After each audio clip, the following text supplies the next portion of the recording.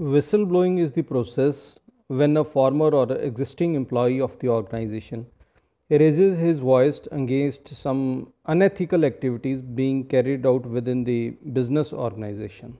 And the person who raises such voice is known as the whistleblower. There are certain barriers due to which the employees fear to raise a voice against any kind of illegal activity being carried out within the business organization.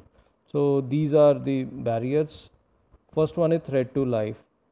A whistleblower can face a retaliation from a seniors or from an employer, which can even result in which can even be a life-threatening one. Second is loss of job and careers. The whistleblower can lose his job once he reveals the frauds or other malpractices of the business organization. Then there are legal issues. So the whistleblower does not have a proper knowledge about the whistleblowing laws or the prevailing activities of the organization. So this can harm the whistleblower. Then there is resistance from senior management. Many organizations have whistleblowing policies, but it is not followed or implemented well within the organization. Then there is a cultural obstacle. This type of obstacle arises when the environment of the business organization does not motivate employees, or we can say does not support whistleblowing culture.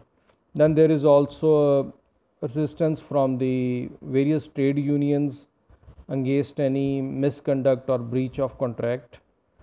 Then the last one is employee fear of retaliation. In this case, the employees are hesitate to report any illegal activity, as people in the higher authority may take revenge on them.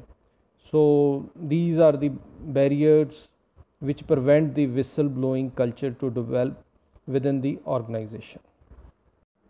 These are the measures which the business organizations should take to promote whistleblowing culture within their organizations. Open door culture. Whistleblowing policy is very successful only when when the organization has an open door policy, or we can say the organization has open door culture. Any employee can raise their concern against any wrongdoing or any other malpractices without any fear due to this open door policy. Then comes that employees should be properly trained to know their rights and duties on whistleblowing and what procedure the employees should follow. The employees must be trained and educate enough of various ways and aspects of whistleblowing so they can easily raise their concern regarding any illegal activity or wrongdoing. Then all the stakeholders, vendors, employees, consumers, then suppliers should be given visibility on the whistleblowing policy of the business organization so that they can easily raise their concern regarding any issues. Next is need to act. So whistleblowing policy and procedure are not something that is just for the listening. Appropriate action should be taken once the complaint is received regarding any illegal activities or malpractices. Then organization should show full commitment towards building a culture where employees should feel free to raise their voice against any type of unethical activities. Then communication. So official communication can be done through the official letters or newsletters, then presentations in order to promote whistleblowing culture within the company or a business organization. And the last is proper investigation and follow up.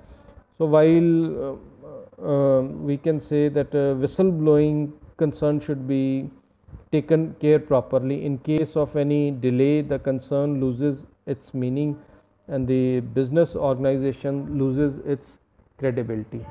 So if the organization follows these measures, it can easily remove the barriers of whistleblowing, and a good whistleblowing culture can be created within the business organization. So this was all in this lecture session on whistleblowing. Thank you.